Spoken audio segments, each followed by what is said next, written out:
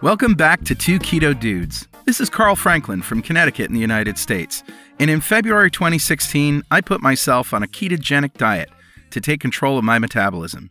In just 2.5 months, I managed to reverse all my markers of type 2 diabetes with diet alone. As of now, I'm 80 pounds lighter with no signs of diabetes or heart disease. Hi, I'm Richard Morris in Canberra, Australia. I've been on a ketogenic diet since April of 2014. When I started, I was very sick with complications from type 2 diabetes. Within 6 months of starting a ketogenic diet, all of my biomarkers of disease had disappeared. I've lost just shy of 100 pounds, and I've completely turned my health around. And this show is a document of my progress to ketosis and Richard's experience thriving for years in ketosis. Oh, yeah. And hopefully that might help a few people who are curious about this kind of dietary hacking. Yeah, we're not doctors. We don't want to give anyone any medical advice, but we are keen to share our own experiences. We're actually both software developers, so we're not afraid of a little technical detail, are we, Carl? Nope. We've done some research into our own deranged metabolisms and the science behind them, and we hope to share some of that research. Where possible, we intend to put links to the show notes to cite research supporting any claims that we make. And you'll probably work out pretty quickly that we're both foodies. Oh, yeah. We love to cook and we love to eat. Yum. In every episode, we both share a keto recipe that cannot be ignored. Ignore it, I dare you. Dare ya. So, let's start podcast number 87, Sitting Down with Peter Brukner. So, Richard, do we have any apologies or corrections from last week's show? So last week's show was with Ian Roberthan, and I don't think that there were any corrections or apologies, but if anybody has any comments, you know how to get hold of us. Yep, really enjoyed that show. Mm-hmm. So, Richard, let's revisit what a ketogenic diet is. Yeah, a ketogenic diet is 20 grams of carbohydrate, between 1 and 1.5 grams per kilogram of lean body mass of protein, and we get all of our energy from fat. And this is what we have used for over 18 months in your case, and over 3.5 years in my case, and we have reversed our type 2 diabetes. Very good. So, Richard, how was your week? It was an interesting week. Now, I've just gone through what a ketogenic diet is for us. Right. And I've just been to the Low Carb Down Under Gold Coast event. Yeah. At the Sheraton Mirage on the Gold Coast.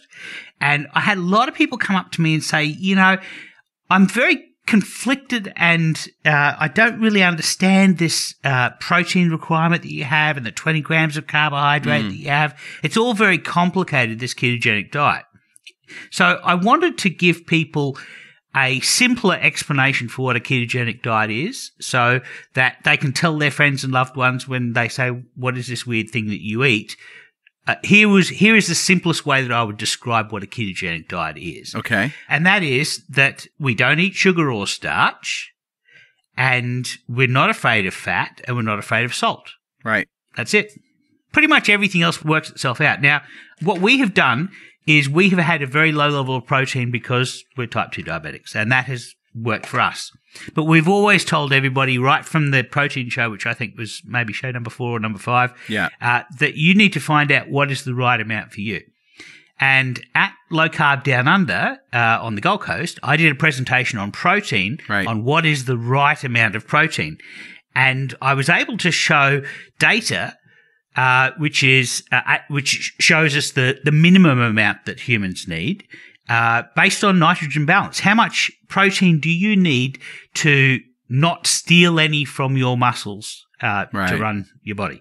And it's basically nitrogen balance. Balances the amount of nitrogen coming into your body as protein and going out of your body as ammonia and urea and protein in the urine and all of the other sources. So basically what it does is whatever level that you're at a balance on, that's the minimum amount of protein that you must have.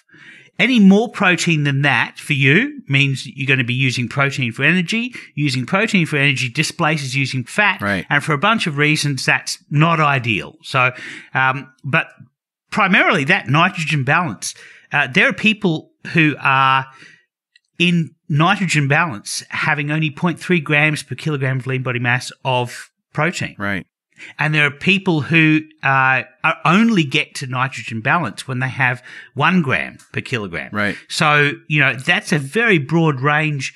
I suspect the people who are down at 0.3 grams, they may be in the process of losing weight. They may be in a weight loss program and actively losing weight. And so their needs for protein may be lower, but we really don't know until we get more specific information. I have a theory, too, that I think I've talked about on the show before, which is, if you study autophagy and you think about fasting and, how come there are no protein requirements when you're fasting? Right. Well, fasting works for people who have excess body fat, who have, a lot of stuff hanging around, a lot of junk proteins. Yeah. And so that protein gets recycled.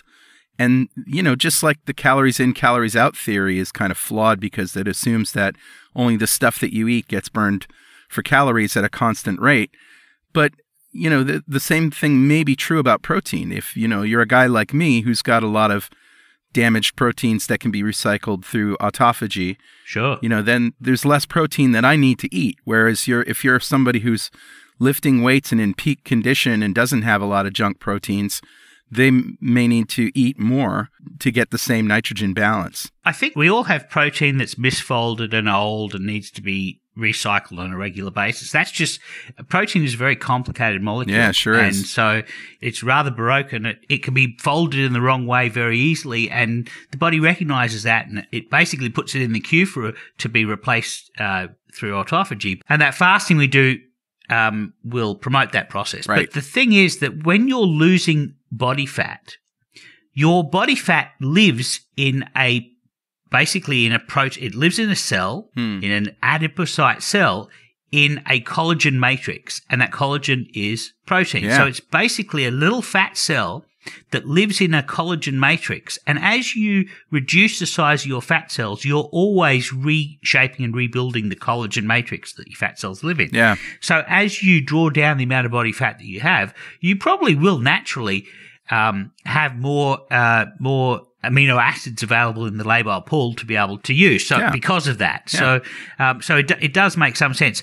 I would like to see the data for the person who was 0.3 because that would be fascinating because that is a mutant. Somebody is surviving on 0.3. There's an interesting reason why that person is an outlier like that, and I would be very curious to find out what it is. So you mentioned simplifying. All we've done is obfuscate. So here's the thing. The amount of protein that most of us eat on a standard American or a standard Australian diet, the SAD diet, even if it's a horrible diet full of carbs and full of fat, the amount of protein that most of us eat is pretty well regulated, and most of us eat the right amount of protein. So generally, when you go from, the dietitian's ideal balanced diet to a ketogenic diet, all you're doing is removing all the carbohydrate and eating fat to satiety and using fat as your energy source. Yeah. The amount of protein stays pretty much the same.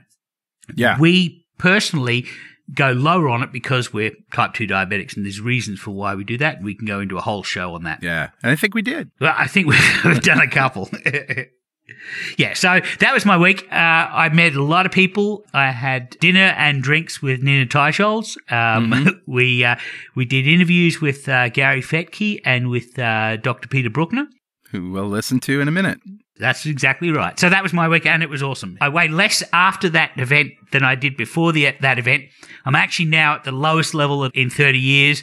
I know I said last week I was at the lowest level that I'd been in 30 years. Well, I'm actually below that now. Wow. So, congrats, man. Yeah, it's just summertime, and I'm cycling, and I'm getting lots of kilometers in. Oh, that's great. Yeah. I can't wait until my stall corrects itself, too. Yeah. It'll happen. Just keep calm and keep on. I'm sure it will. Yeah, of course. So how was your week, Carl? Glad you should ask. I finally got my local paper to publish a story about me. Oh, man. Yeah. And it actually happened because, if you remember when we were talking about Keto Fest, the local newspaper, the New London Day, the editor that covers that kind of thing, like medical stuff, sure, wouldn't interview me and wouldn't do a story on Keto Fest or me because my doctor basically said she was still concerned about my health.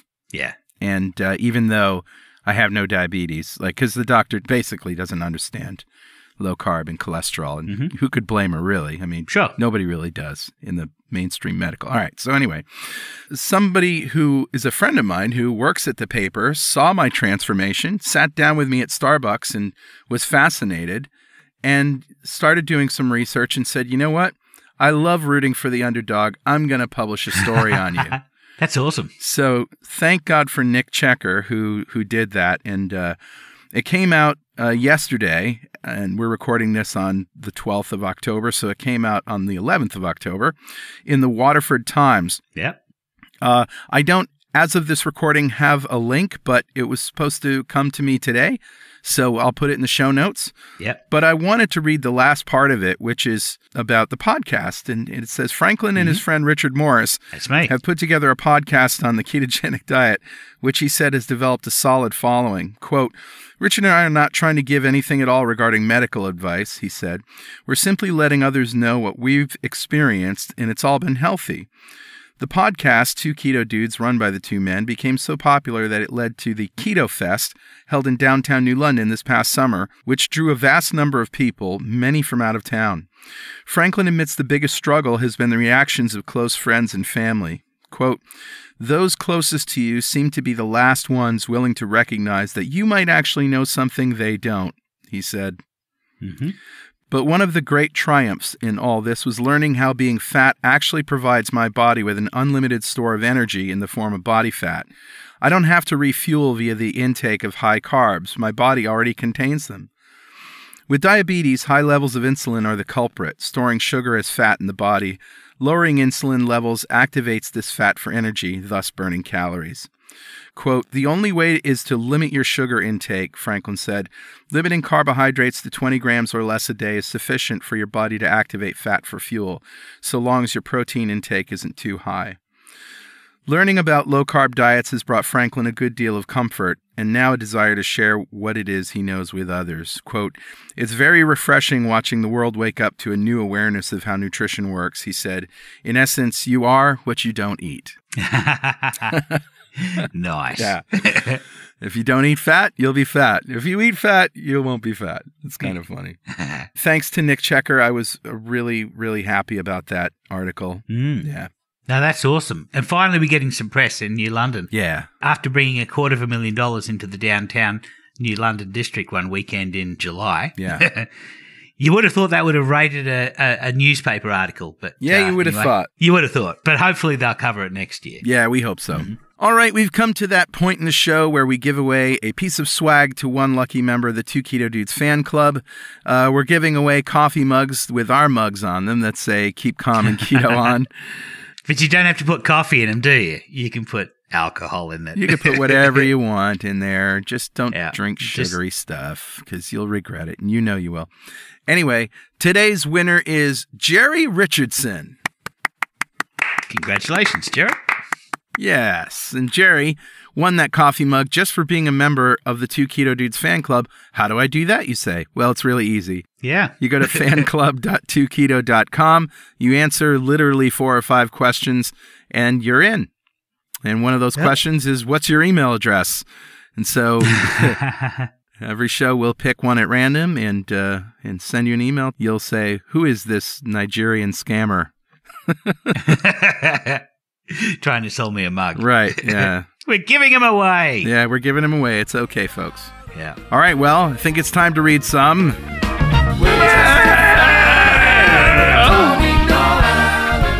mail. Ah, awesome. Well, I'm going to go first. And I have a piece of mail from the Ketogenic Forum. Great. And this is from Mogino. And Mogino says, I'm diabetic, and after hearing and reading about people who had reversed their diabetes, I was determined to reverse mine. I came across the ketogenic diet and ketosis recently, and I decided to fast after doing 2 meals a day, then 1 meal a day.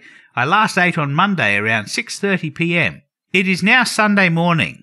Wow. So that's 6 days of fasting. Jeez. This is fairly significant for a newbie. Magino goes on to say, I have had lemon water with salt, and on 2 days I had some bone broth.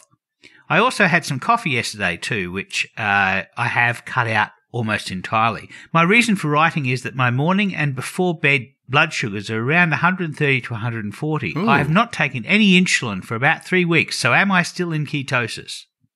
Huh. So here's a couple of things that we really need to get across to you. We're not doctors. Even if some of the people on the forum are doctors, we're still not doctors. No. And most especially, we're not your doctor. And, I mentioned that up front because it's really important. Doctors are the only professionals with the training to understand the entire context of your health.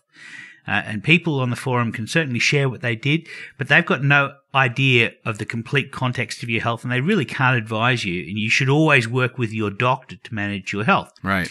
If you think your doctor's not sufficiently skilled to deal with your specific condition, maybe they're relying too much on pharmaceutical treatments or dietary options that are not helping you, then my suggestion is to change your doctor. Yep.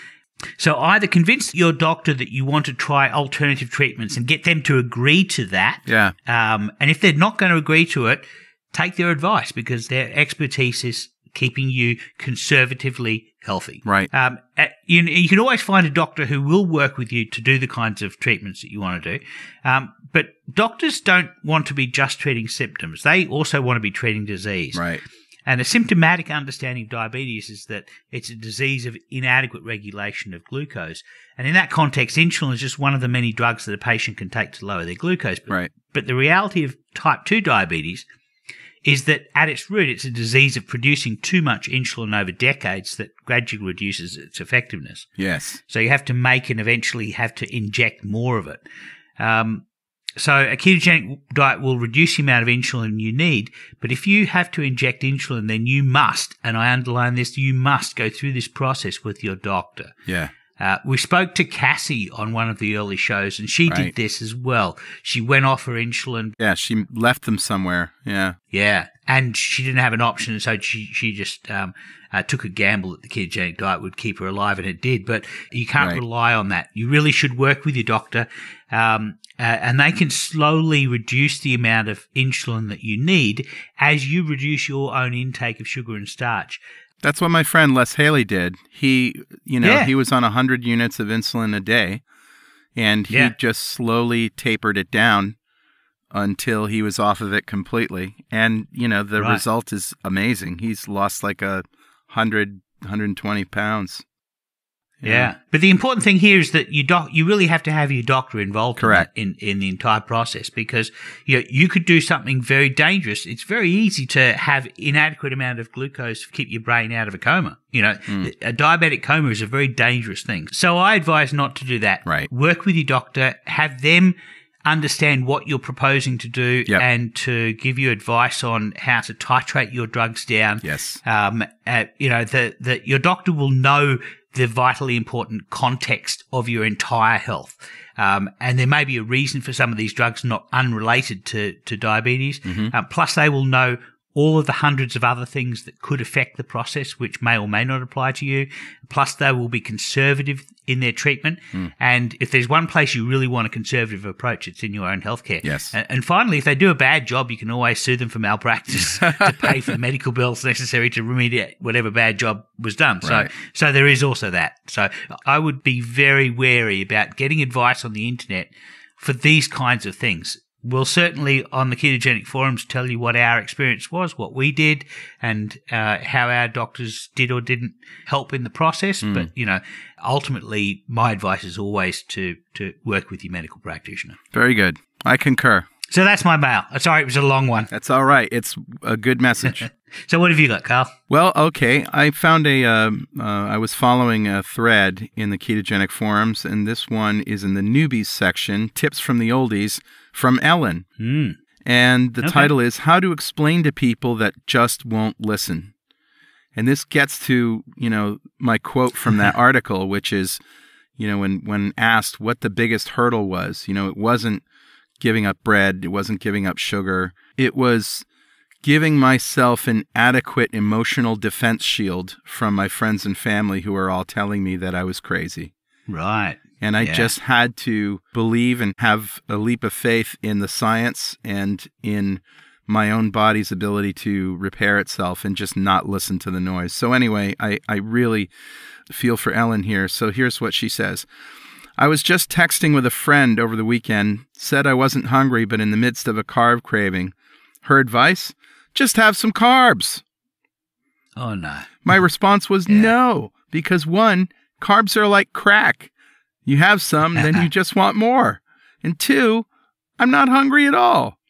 And 3, Right. I have no garbage in the house. And 4, I'm really not hungry. Did she mention she's not hungry? Yeah. Then I mentioned my accidental 48-hour fast, and she got all upset thinking I was becoming anorexic. Right. Tried explaining that my body is simply using some of the more than abundant fat it has stored for fuel, so I'm often not hungry, that I'm perfectly fine and feeling so much better than the last time I saw her in June. But she wouldn't have it, that you don't need to eat 3 times a day every day. In the end, I gave up and just said, try Googling it. So after that rambled rant above, any tips on explaining things in a very simple way to someone? Oh, man. Yeah. Yeah, I've certainly experienced that, yeah. Oh, yeah, I think we all have. And I don't know. I just tend to go with the conversation, and I have to share what I know.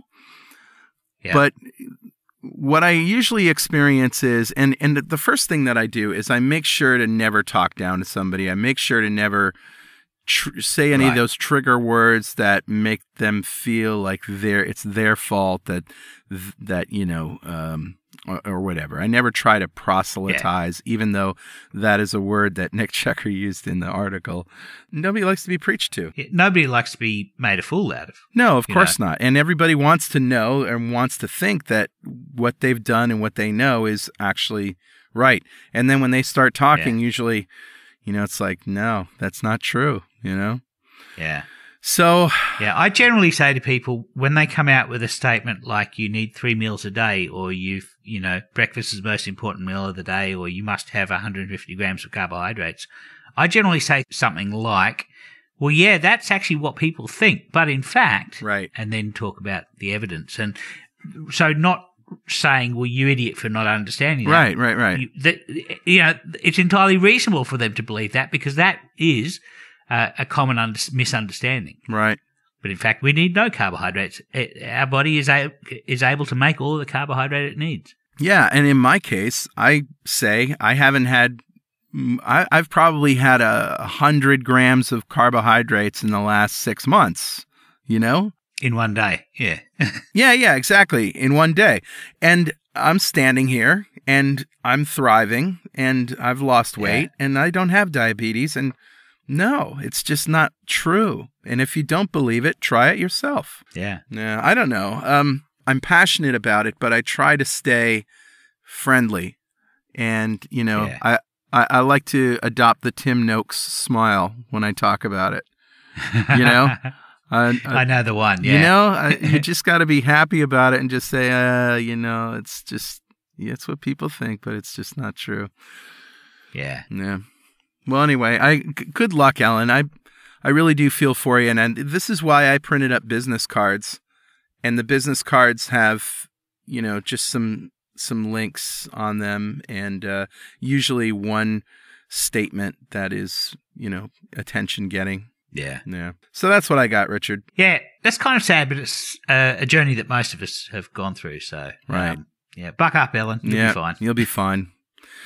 All right. Well, that brings us to the interview. Now, you did this interview at Low Carb Down Under. You sat down with Peter Brukner. That's right. Tell us about Peter. What is it? What's his deal? Peter Brukner is one of Australia's most experienced sports physicians.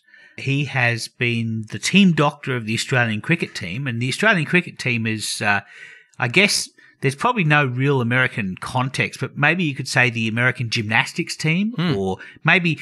Remember in 1980 when America played Russia in hockey? Yeah. And it was a massive big game. It was the biggest sporting event that had ever happened for America as a national team. Yeah. These underdogs in America are sort of coming up against professional and army hockey players from Russia. Well, that's kind of what cricket is to Australians. Yeah. And he was the team doctor for the Australian cricket team for 4 years. Prior to that, he was the team doctor for the Australian Olympic team during the 2000 Olympics. And he was the team doctor for Liverpool Football Club, which is one of the largest football clubs in the English Premier League. Wow. He is the man. Yeah. He's been low carb himself since he was at Liverpool.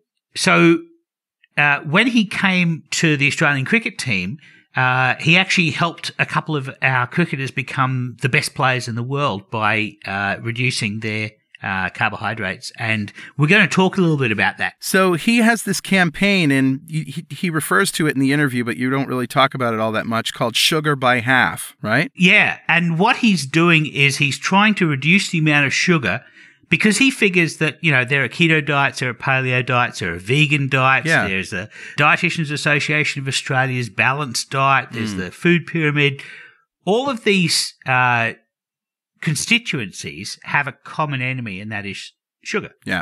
So he figured if he does a campaign to reduce the amount of sugar in the school lunches of kids in Australia and available in canteens and available through sports facilities, and have people focus on reducing by half the amount of sugar that they're eating, that will have a major difference. And we know that, if you really want to get a real benefit, you want to get rid of it entirely. Yeah. But certainly getting rid of all of the added sugar is going to be a significant step. And it'll slow the march of metabolic syndrome for kids, which is really what you want to do. Yeah. Yeah. Absolutely. And, once you have type 2 diabetes, you really have to go ketogenic to be able to reverse it in any significant way. Right. But before that stage, if you can just reduce the amount of sugar in your diet and maintain your energy balance, then you will have a good chance of not needing to go that drastic. So all power to him. Yeah. All right. So let's roll the interview that Richard did with Dr. Peter Brukner. Okay. Heard you say you're due for a little. What's your bio? My bio. Well, I guess my bio is that I'm a sports and exercise medicine physician, and I've spent the last 30 years involved in sports medicine with my own clinic, looking after a lot of professional sporting teams, both professional football teams here in Australia and in the UK. I was with the Liverpool Football Club for 3 years. I've been a doctor at Olympic Games, at Commonwealth Games, and most recently with the Australian cricket team for the last 5 years. So my life's been very much around sports medicine. But over the last few years, I've become more and more interested in nutrition, and I've just finished my job with cricket, really, because I want to devote the rest of my working life to this campaign, reducing sugar and to generally improving the health of Australians. So this is the campaign that you started, Sugar by Half. And it's a campaign, as I understand it, to reduce by half the amount of sugar that Australians eat. The amount of added sugar, yeah. And the Australians at the moment have about 15 teaspoons of added sugar a day. Mm-hmm. World Health Organization has set the ideal amount at being about 5% of calories, which equates to about 6 teaspoons of sugar. So that's the challenge, sugar by half, reduce by half. We're not saying no sugar, that's, no one's saying no sugar. Mm-hmm. And I have some sugar, but we certainly need to reduce the amount, and particularly among our children and teenagers who have much more than 15 teaspoons of sugar a day, and which has led to this this childhood obesity epidemic that we have with a quarter of our children. Back when I was at school, I think we had one fat kid in our school. We called him Fatty. We were very sensitive in those days. Or original. That's right. And nowadays, a quarter. I think that's actually a conservative estimate. Is a quarter are overweight or obese, and we know that overweight kids become overweight adults. It's very hard to change. So we've really got to tackle it from a very early stage. So that's the challenge. It's an exciting challenge, and big one. We've got a group of us together, and we're pretty active in our campaign, both an awareness campaign and advocacy to governments and official bodies, and also community-based. We really sort of want to push this idea that communities have got to embrace this concept, and many of them have come to us and said, what can we do? And we're providing ideas and helping communities tackle this problem. So it's very exciting. I think, let's just say, in our wildest dreams, we were able to be successful and reduce the amount of sugar by a half. It would have a massive impact. How remarkable would that be? Yeah. A massive impact on the health of Australians. I can't think of another intervention that would have Right. as big an impact on the health of people in this country than reducing sugar. So let's give it a crack. Yeah, certainly people on the way to diabetes, they only need a little bit of push to go over the cliff. And, just pulling it back just a little bit might be an opportunity for them to avoid most of the horrible complications because, once it happens, it's, you're in trouble. So. Well, yeah, exactly. That's what happened to both of us, and we've both been on that journey, and it's made a massive difference to our lives. It's made a massive difference to my life, and I sort of want to point out, try and show other people, that. And it's such a no-brainer to, once you've been there and done that, I think you sort of realize, the effect it can have, the massive impact. And it's relatively simple. You don't have to. No, it's not that hard. And the result per, for the amount of effort is enormous. And, because otherwise, I mean, what's the alternative? We're just going to continue to get more obese. We can't afford it. More diabetes. It'll bankrupt the health system. I mean, it's quite clear that, the major impact now is the treating the effects of obesity and type 2 diabetes. Yeah. I mean, cardiovascular disease, eye disease, renal disease, dental disease. I mean, they're largely related to diet and lifestyle issues. Yeah. And yet, we have the sort of the medical paradigm all wrong. We basically have an illness-based health system instead of a health system. So basically, as doctors, we sort of sit in our little cozy rooms waiting while people out there sort of eat rubbish and sit on their backsides and don't do any exercise. Sure. And then when they come in with a chronic disease, we say, "Come on in, here we come right in. Have I got things for you? I've got pills and surgery and I've got surgery, and that's all going to cost you and the government a lot of money. But let's do it. Yeah, that's just not. I mean, A, it's not smart, right, and B, it's not sustainable because we've got apparently 2 million diabetics in a country of 24 million people, and increasing at a rapid rate. And a lot of those people don't actually realise they've got diabetes, until they start getting some of the consequences and so on. We've got to tackle it. I mean, we don't have any choice. Even if you're just talking about money, let's forget about, health and the personal issues and all that sort of stuff. If it's just purely financial, if you're the government treasurer and you say, gosh, our health expenditure's going up and up, what can we do about it? Well, it's pretty clear what you can do about it. You've got to fix things at the source. Yeah. That's SOURCE, it's not SOUSE because there's far too much sugar in sauce. But fix things at the source, with it, rather than just wait till the damage is done. It's too late then. Yeah. So are you doing any work with Aboriginal communities in Australia? Is that part of your agenda? Well, certainly. I mean, there's massive problems in the Indigenous communities in this country. They have the highest rates of diabetes in the world. And, wow, I didn't know that. It's a huge issue, and they didn't have any of that before white man came along, right? And we've created that, and we've got to do everything we can to try and unravel that. There's a lot of good work going on in the communities now, education and also reducing access to sugary drinks and so on. It does seem that sugary drinks are the major sort of issue in those communities, but just generally improving the quality of food. I mean, I think the good thing about reducing sugar is that the sort of the side effect is you improve quality of food. And, and really what we're on about, there's so much sugar around, and not just the obvious sort of sources of sugar, but in the packaged food and so on. 3/4 of packaged food has added sugar in it, even though it's it's well disguised sometimes. Sure. And, my sort of principle is we've got to get back to eating real food. I mean, if we just eat real food, jerf as they say, just eat real food. Yeah.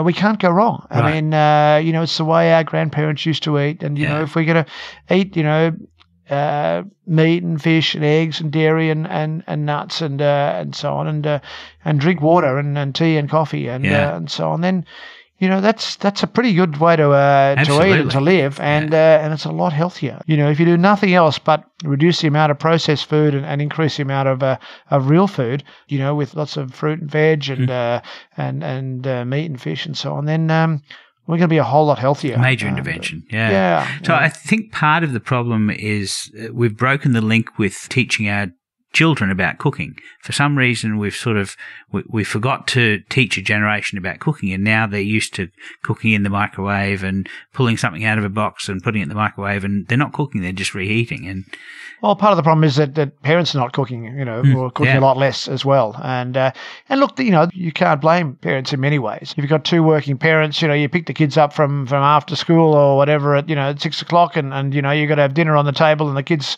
bathed and fed and homeworked and in bed by 8. Sure. I mean, the easiest life, thing is to grab a frozen pizza out of the freezer and shove it in the microwave, and you've got dinner in 5 minutes. But unfortunately, that's not smart. And it's not doing the right thing by our children. Leave aside our generation. There's probably it's not too late, but I mean we deserve what we get. But our kids, I mean, there are some people who are saying that this generation is going to be the first generation that actually doesn't live as long as the generation before it. And, that's horrible. And really. that's a horrible legacy to leave our children, and we've got to do something about that before it's too late. And certainly cooking is a really important thing. So I think we need to cook more at home. We need to involve our kids in cooking. They've got to be shown that it's fun and it's healthy, and it's what you do. What it's normal rather than normal now is fast food, processed food, reheated food, takeaway food, and so on. Right. Whereas we've got to change that back to cooking. And obviously, the first thing people will say, well, we're time poor, and there are lots of that's a valid and that's absolutely a valid point. But you've got to be smart. You've got to prepare some meals on a weekend, and cook something up and put it in the freezer or and so on. And you've got to be planning and preparing. And then the other criticism is cost. It's all very well to say, oh, you've got to eat all this real food, but smoked salmon costs this, and but you don't. It doesn't have to be expensive. And if you eat fruit and vegetables that are in season, and if you eat cheaper cuts of meat, and and you're smart about the way you cook, and you buy in bulk, and you prepare. We tend to sort of just race off to the supermarket, buy something for tonight, and the first thing that we see, and so on. So again, there are ways of doing it as in a smart way. Yes. So we've got to get smarter about that. Yeah. So the other thing that interests me is that you spent most of your career in sports medicine and looking after athletes at the peak of their physical fitness. So are you doing anything focused on sport with the Sugar by Half campaign? Yeah, well, look, there's a number of things that we're trying to do. There's been this sort of tradition of having to have lots of simple carbohydrates, sugars, and sugar drinks and sports drinks. Yeah. And every kid running around, thinks he's got to have Gatorade or Powerade and so Milo. on. Or Milo. So it's clearly not necessary, and it's just an extra load of sugar that they're having that they don't need. Sure. So that's certainly one of our things, is to improve the sporting sort of environment as far as that goes, and we're encouraging sporting canteens to focus on selling water rather than energy drinks and sports drinks and so on.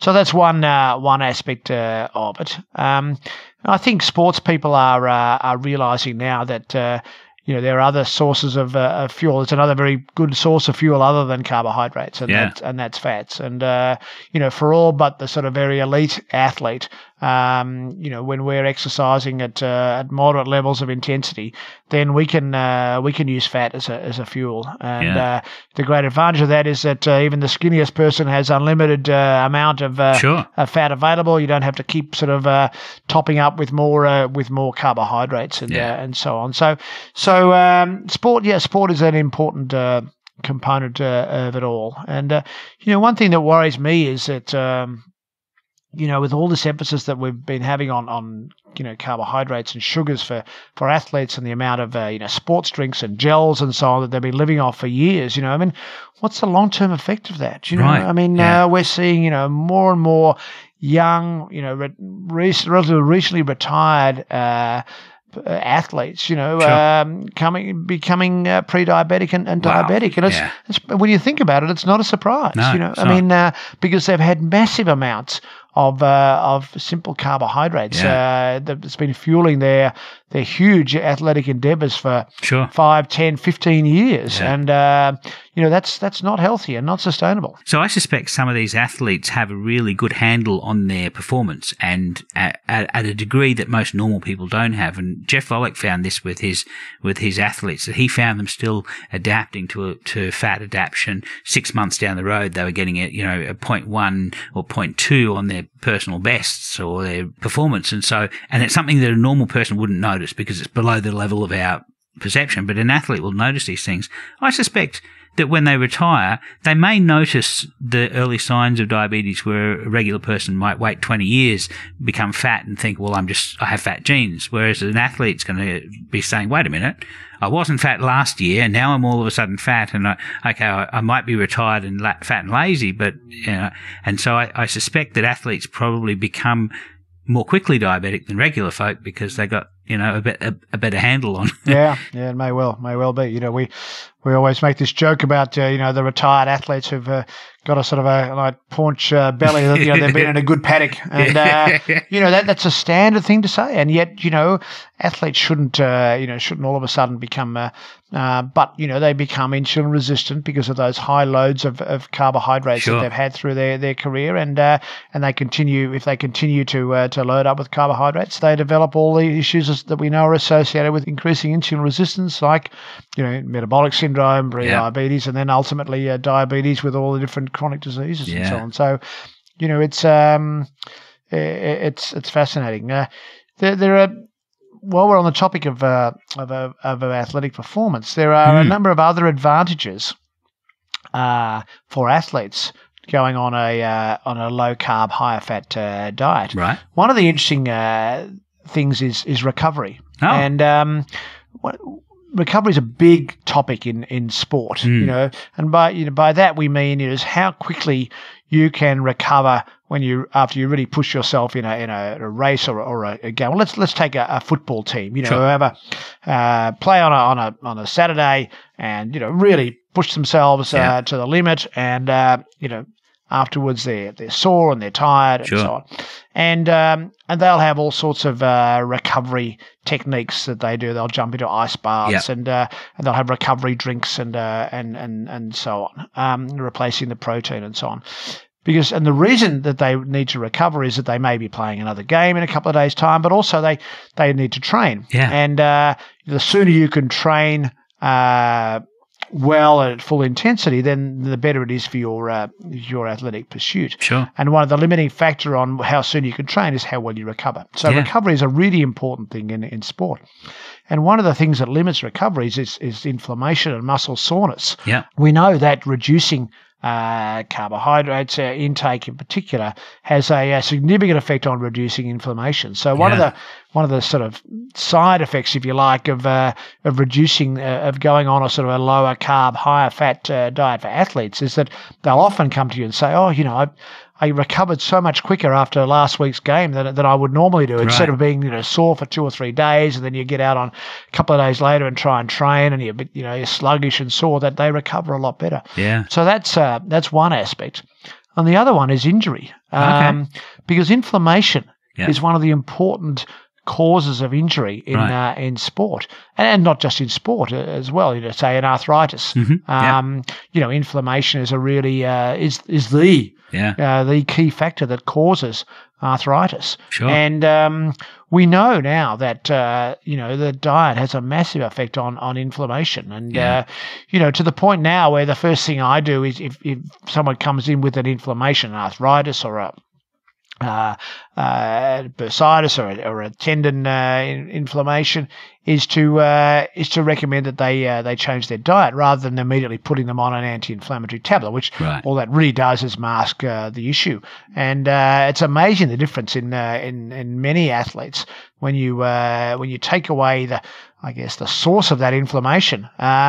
Their joints improve dramatically. And I've had some, You had a cricketer, didn't you? I had a cricketer who had quite a severe inflammation He was an elite athlete, training full time. Yeah. One of the best in the world. One of the best in the world. And although at the time he was struggling a bit, to be honest, and he was actually out of the team. And he had knee pain for a couple of years. And he'd been around to everyone, and no one could work out what was wrong with his knee pain. Eventually, he saw a rheumatologist who told him he had a seronegative arthritis. Okay. Started him on some very sort of heavy-duty drugs. And when I met him, he was injecting a particular drug called Enbrel, which is a very potent and expensive, costs about $15,000 a year drug. He was injecting that every 2 weeks, and he was a little bit overweight because he wasn't able to train fully, and he wasn't as fit as he could have been, and so on.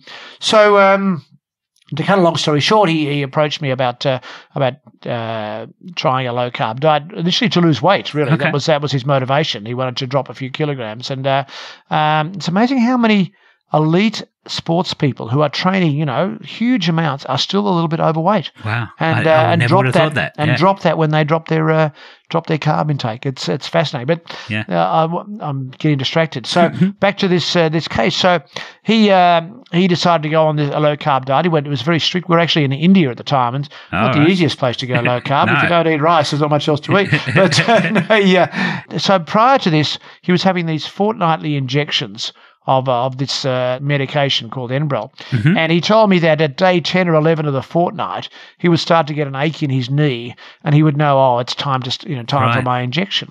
So once he started this diet, he came to me 3 weeks later and he said, Doc, I forgot to take my Enbrel last week. And I said, what do you mean? He said, well, I didn't have my knee pain. He wasn't triggered by the pain, yeah. I didn't take it. What should I do? Should I take it now? And I said, no, I want to just wait and see. Anyway, a year later, still no knee pain. Right. He was totally pain free. Yeah. He'd been able to increase his exercise. He'd lost his weight. It saved someone, I think presumably the government, $15,000 a year, and he got his place back in the team, and Nice. And was rated in the top 10 players in the world. So that really brought home to me. I mean, I guess it was a learning experience for me that the impact that firstly inflammation has, Sure. and secondly the impact that diet can have on inflammation. And Yeah. we know there are a lot of factors that affect inflammation. It's not just diet. I mean, we know that that exercise can improve it. We know that sleep can, stress, smoking, alcohol, all these sort of things. But the dramatic effect of carbs, and it's interesting to hypothesize what it was in what he was eating that was causing that problem. And we've chatted since, and we've agreed that when he retires, we'll sort of play a little game and challenge him with different things, but whether it was gluten or whether it's one of the sort of wheat proteins or so on, but or whether it's just a sugar component. Sure. So we don't know at this stage. But all I know is that, and subsequent to that, I've had a number of other athletes who have solved their inflammatory conditions with dietary changes, in particular reducing the amount of sugar and processed carbohydrates in their diet. It's certainly been an eye opener for me. Yeah. So my final question is and I'm going to apologise to all of the Americans in our audience, and 90% of our Americans in our audience. Don't apologise to Americans. So tell me, how are we going to go in the Ashes? Well, we should explain to the Americans that the Ashes is the cricket series, the Test cricket series between England and Australia, and that's the greatest rivalry in Australian sport. Really, Yes, is the Ashes, and the reason it's called the Ashes is that many years ago, 130 years ago or so, after the first Ashes series, someone wrote a little note when Australia beat England, much to the concern of the English. Someone put a notice in the deaths column, in the obituary column, in the Times magazine about the death of English cricket, and then had been reduced to ashes. Beaten by the Colonials. And then someone from then put some ashes in a little urn, right.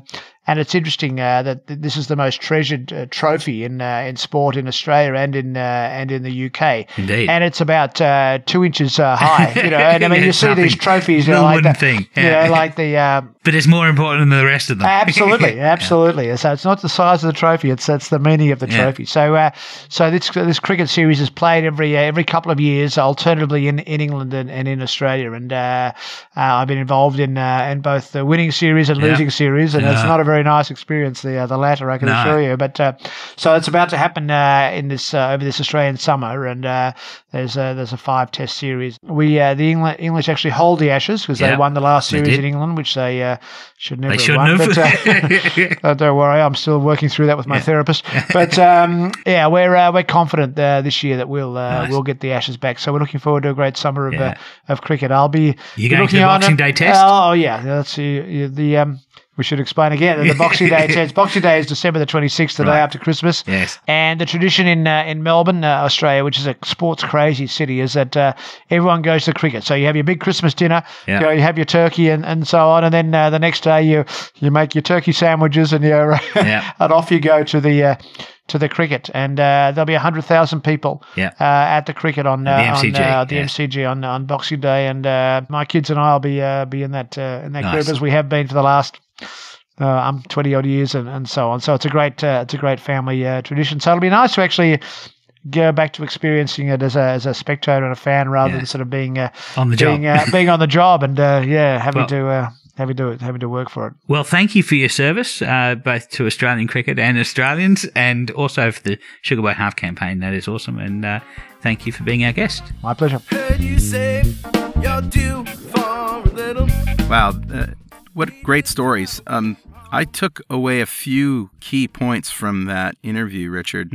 First one, I was astonished to hear about the Aboriginals, the First Nations in Australia, having the highest incidence of diabetes in the world. Yeah, it's actually First Nations people from around the world that have this problem, but it's specifically very troublesome for Australian Aboriginals. Yeah, the Western diet sort of creeped in, and they've been living for thousands and thousands and thousands of years without all of this processed food, and it just hit them like a ton of bricks, didn't it? Yeah, well, one of the things that we did was we gave them all weekly rations, which was white flour, sugar, and tea that they could combine with the meat that they can pick up, plus vegetables if they can find any. So, it was really force-feeding carbohydrates on a population that really isn't well set up to deal with carbohydrates. No. Actually, I'm planning to speak with the Minister for Aboriginal Health very soon and hopefully do some things for Aboriginal communities in Australia, because if we can turn back diabetes in Carl and I, there is absolutely no reason that we can't help other people, such as people in Aboriginal communities, to turn back their own diabetes. And as you know, Richard and I are expanding our podcast empire to bring in more people to do more podcasts for particular, demographics. And so we would love to find that host for an Aboriginal show, for a Native American show, for cultural sections of all throughout the world, whether it's Black, Hispanic, Latino, Middle Eastern, Indian, Indian American, whatever it may be. If you think you are that person, then definitely get in touch with us, because the world needs help. Absolutely. Another thing that you guys talked about, which I thought was especially poignant, was the need to cook at home involving your kids. Yeah. We got to do that. Actually, we've got to do that right now, because you know what it's time for? It's time for recipes! What you got, Carl? Well, I found this recipe on the ketogenic forums, the source of all things awesome in keto. And this was posted by Catherine. It's fårikål, or lamb and cabbage. And it's, as Catherine says, Norway's official national dish, and it's as uncomplicated as lamb and cabbage simmering for hours until the meat is falling apart. She says, I made this yesterday and we're having it later today.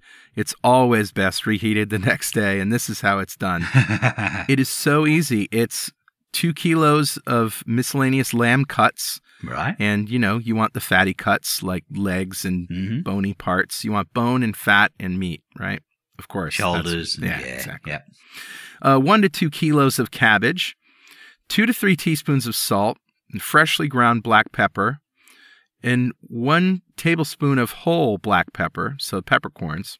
Okay. So you cover the bottom of a large pot with the fattiest meat cuts and sprinkle with salt, ground pepper, and whole pepper.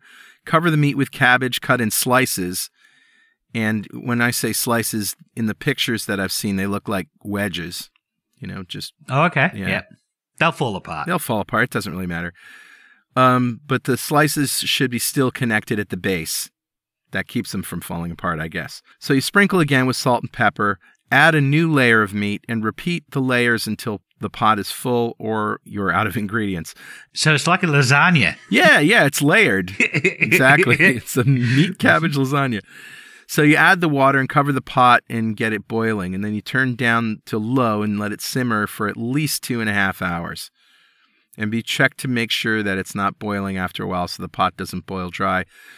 And pretty much that's it. It's usually served with boiled potatoes, but cauliflower just is just as good. Yeah. So she links to the recipe in Norwegian. And of course, if you're using a modern browser, it'll translate it for you. The thing that I like about this is its simplicity.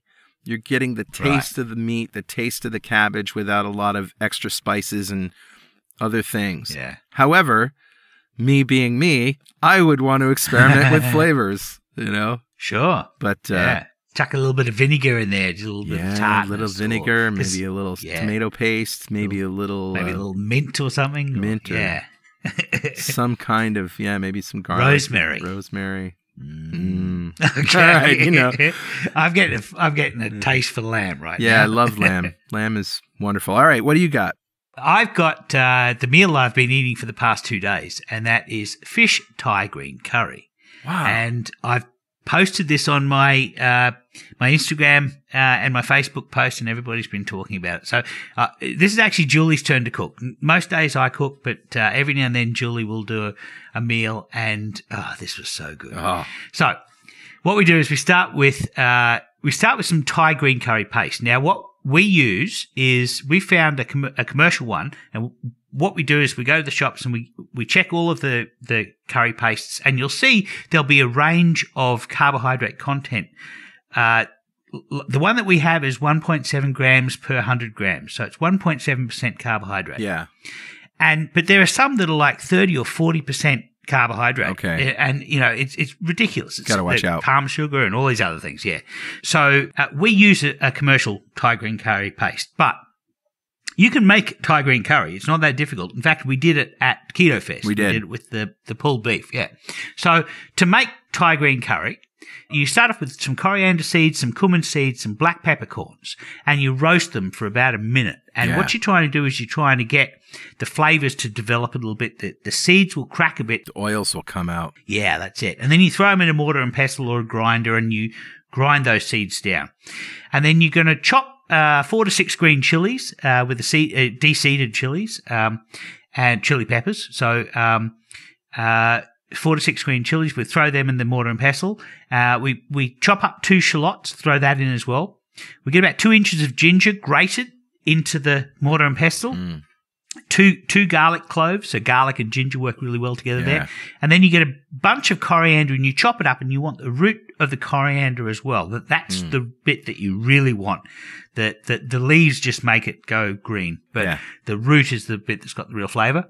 2 stalks of lemongrass, chop that up and throw it in the mortar and pestle. Now, when I say mortar and pestle, you could use a magic bullet blender. Sure. Doesn't matter.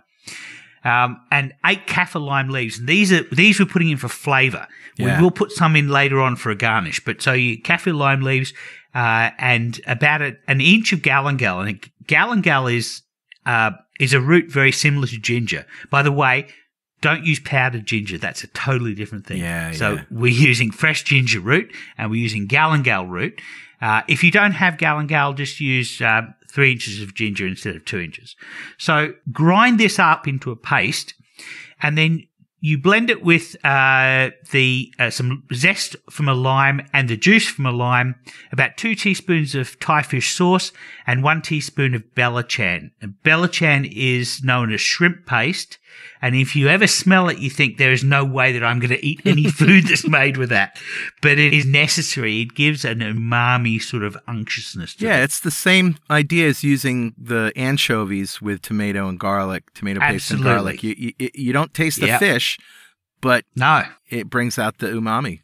It's an umami bomb. Umami bomb. So you grind all this up, And now what we used to do is before we found a commercial product that was just as good, we used to make this up and we used to put it in ice cube trays. Yeah. And so then you have an ice cube tray, and once they're all frozen, you just put them in a freezer bag, and you just have a nice block of green curry paste. Yeah. It's just the same as using it straight from a jar. Right. But, in the freezer, it's going to last forever. So it's a really good way of doing it. So we've made our green curry paste. That's the essence of the meal.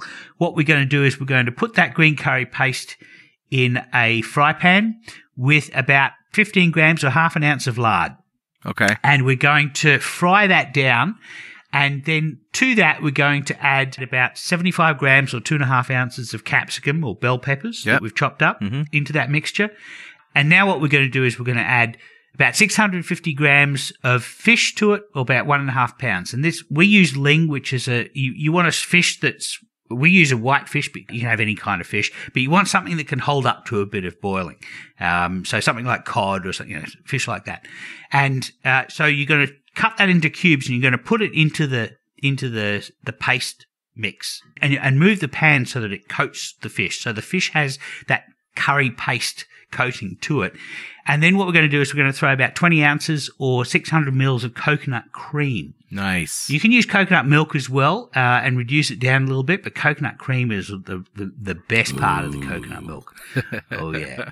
And just at the end, what Julie does is she gets about 6 kaffir lime leaves and she chiffonades them, which is basically cutting them into matchstick slivers, and throws them in as a garnish so that you actually see it in the food. The kaffir lime that's adding the flavour has already gone into the paste, and it's rendered down in the paste. But this is just to remind you what you're eating. Wow. And she also adds about 5 ounces of pak choy, about 150 grams of pak choy, and 100 grams of choy sum, which is about 3.5 ounces. These are just 2 Chinese vegetables. You can just use spinach, you can use broccoli, you can use any kind of vegetable, but we use the Chinese ones because they were nice and cheap. And you just let it simmer for a little bit, and then you plate it up. And we plated it with some Thai basil. And Thai basil is for people who don't like coriander like me, have a genetic issue where coriander tastes like soap. Thai basil is a really good alternative. Yeah. If you don't care about it, you can use coriander. Just throw a couple of leaves on top as a garnish. And that's fish Thai green curry. I am coming to your house for dinner someday. No, I'm coming to your house for dinner. I guess you are, yeah. In about 5 hours' time, I'm actually getting on a plane and going to visit Carl. Yep, that's right. I will cook you this meal. Oh, I can't wait.